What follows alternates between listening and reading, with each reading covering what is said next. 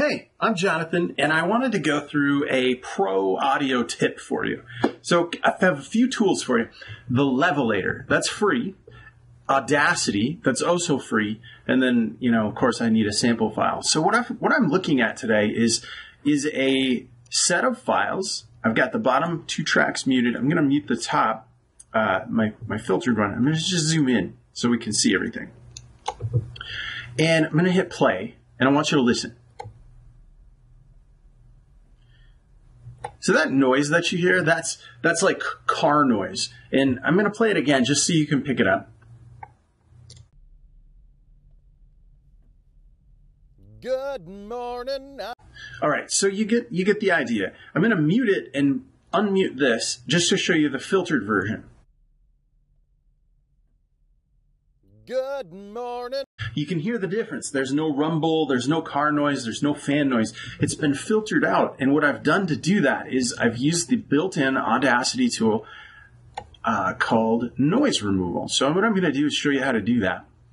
I'm going to highlight a section. I'll just play it again so you can hear the rumble.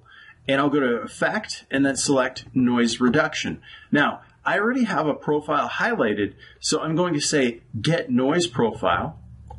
And then I'm going to apply it to this entire sound set.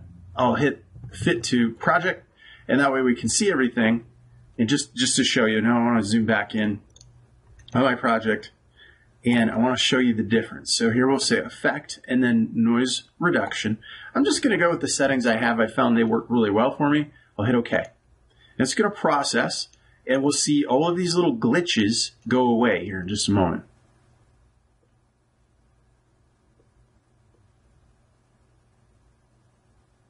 Now, boom, done. This track looks just like the bottom track. Now, that is the proper way to edit the audio. You'd reduce the noise first and then amplify it. So now that this file's done, I'd take my filtered file, this down AIFF file, I'd feed it into Audacity or the Levelator up at the top.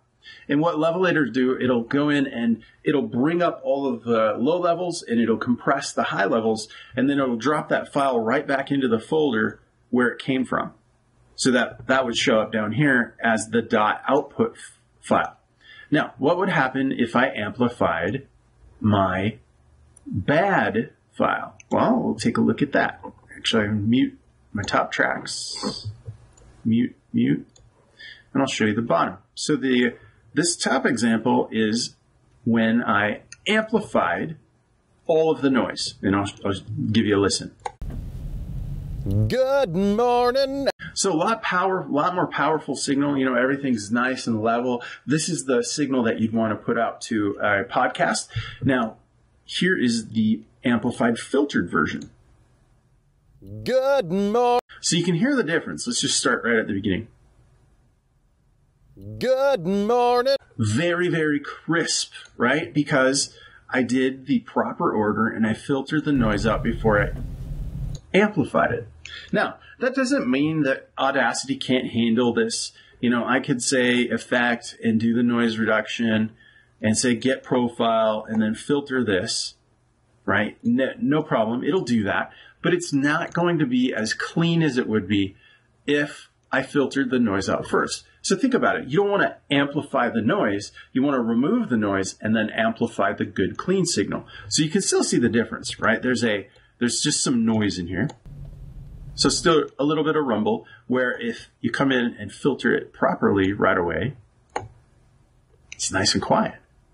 Good morning. That, my friends, is the power of using the noise removal tool along with Levelator, both free tools. If you have questions or comments, send them to me. I would love to have your feedback. I'd love to be able to do more examples like this because I love audio. I hope this helps. Let me know what you think. Have a great day.